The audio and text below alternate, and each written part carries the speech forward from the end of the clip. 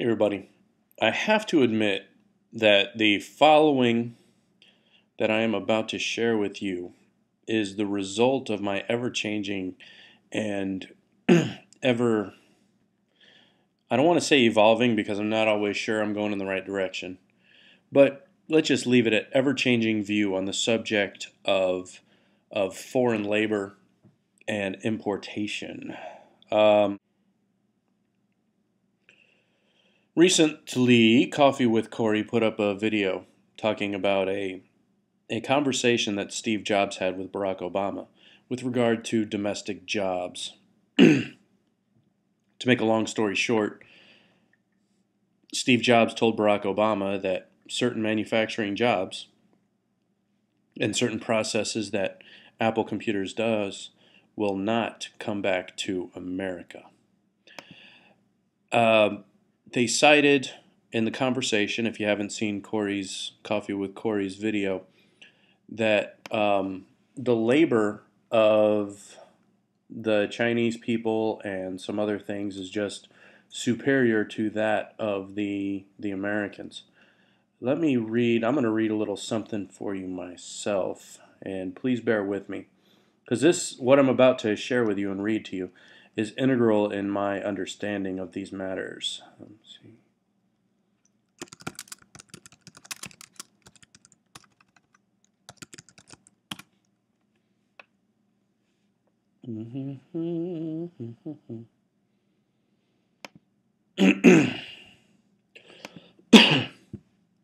Let me get my readings here.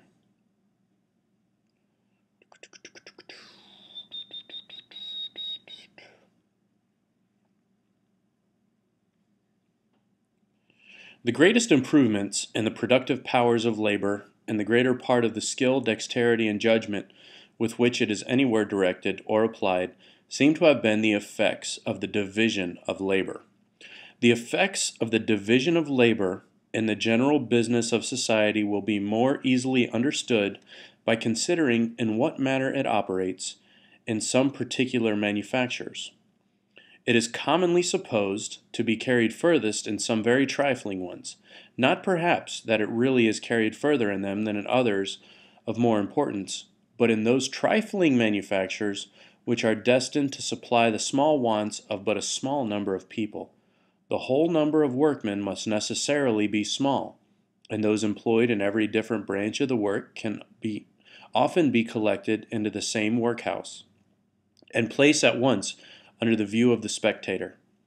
In those great manufactures, on the contrary, which are destined to supply the great wants of the great body of the people, every different branch of work employs so great a number of workmen that it is impossible to collect them all in the same workhouse.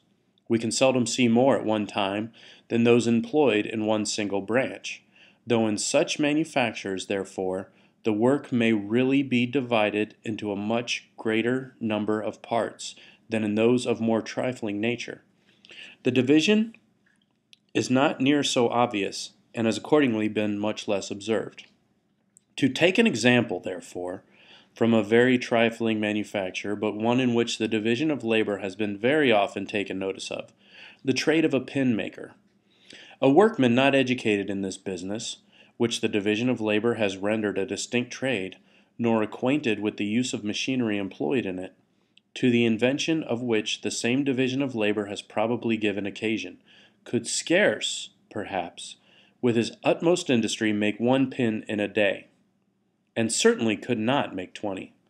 But in the way in which this business is now carried on, not only the whole work is a peculiar trade, but it is divided into a number of branches, of which the greater part are likewise peculiar trades. One man draws out the wire, another straightens it, a third cuts it, a fourth points it, a fifth grinds it at the top for receiving the head. To make the head requires 2 or 3 distinct operations. To put it on is a peculiar business. To whiten the pin is another. It is even a trade by itself to put them into the paper. And the important business of making a pin is, in this manner, divided into about 18 distinct operations, which in some manufactories are all performed by distinct hands, though in others the same man will sometimes perform 2 or 3 of them. I have seen a small manufactory of this kind, where 10 men only were employed, and where some of them consequently performed 2 or 3 distinct operations. But though they were very poor and therefore but indifferently accommodated with the necessary machinery, they could, when they exerted themselves, make among them about 12 pounds of pins a day. There are in a pound upwards of 4,000 pins of middling size. Those 10 persons, therefore, could make among them upwards of 48,000 pins in a day. Each person, therefore, making a tenth part of 48,000 pins, might be considered as making 4,800 pins in a day. But if they had all wrought separately and independently, and without any of them having been educated to this peculiar business, they certainly could not each of them have made 20, perhaps not 1 pin in a day.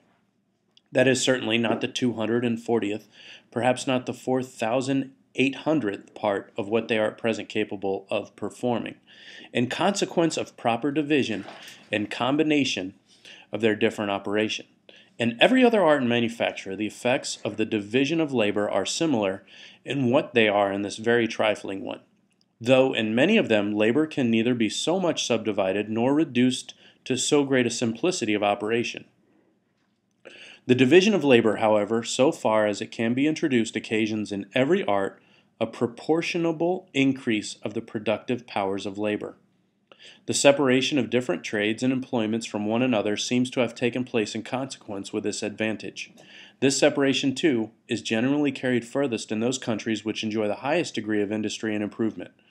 What is the work of one man in a rude state of society, being generally that of several in an improved one? In every improved society, the farmer is generally nothing but a farmer, the manufacturer nothing but a manufacturer, the laborer, too, which is necessary to produce any one complete manufacture, is almost always divided among a great number of hands. How many different trades are employed in each branch of the linen and woolen manufactures, from the growers of the flax and the wool to the bleachers and smoothers of linen, or to the dyers and dressers of the cloth. The nature of agriculture, indeed, does not admit of so many divisions of labor, nor of so complete a separation of one business from another as manufactures.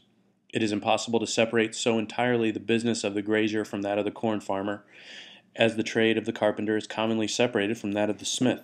The spinner is almost always a distinct person from the weaver, but the plowman, the harrower, the sower of seed, and the reaper of corn are often the same.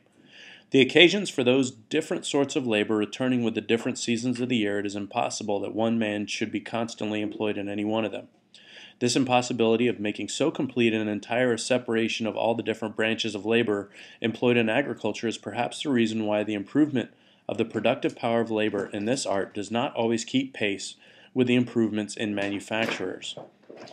The most opulent nations indeed generally excel all their neighbors in agriculture, as well as in manufactures, but they are commonly more distinguished by their superiority in the latter than in the former. Their lands are in general better cultivated, and having more labor and expense bestowed upon them, produce more in the proportion to the extent and natural fertility of the ground. Now we got a little bit further into the agricultural side of it, but I wanted to make mention of it in that Adam Smith in his Wealth of Nations, which was written, oh man, y'all go ahead and look that up when Adam Smith wrote that. He wrote it in the 1700s, well over 200 years ago, in a time when the Industrial Revolution hadn't even taken true hold yet. The results of this Industrial Revolution is that you can divide a process down to the point where no special skill is required anymore in the production of the good. You get to the point where a person no longer has to understand how a whole thing operates. You get so many guys working together that all they have to do is turn bolt number 5, 3/4 of a turn all day long. That's all they do. No offense to anyone who undertakes that task. But in the general scheme of things, you can only afford to pay that man so much. And there is global competition in the task of that. You can actually employ an uneducated person to turn a screw 3/4 of a turn over and over and over again. There's really nothing to it. And the final production And the worth of that labor needs to be recognized in the skill of its process. We can't just pay that guy $30 an hour because we say so. As production continues and more innovations are made in production, the less we can afford to pay the person to move that bolt 3/4 of a turn. So I challenge that the biggest reason why those jobs can't come back to America is because of the tolerance for this division of labor in other countries such as Malaysia, China, Vietnam. You don't have to pay that person $7 an hour. You don't have to pay them $5 an hour. I'm not saying it's right, and I'm not saying that the product is better for it. I'm merely pointing these things out in this very long process and what's turning into a long video to bring to light the purposes behind these processes and how they're unavoidable. Now, if you want to overcome them, the only way to overcome them is not from within. It's by coming up with the next thing. Not just reinventing the wheel or trying to punish those who make a better, cheaper, higher quality wheel. It's to make something that's better than the wheel. And that's how innovation moves forward. And it's just the natural process of things.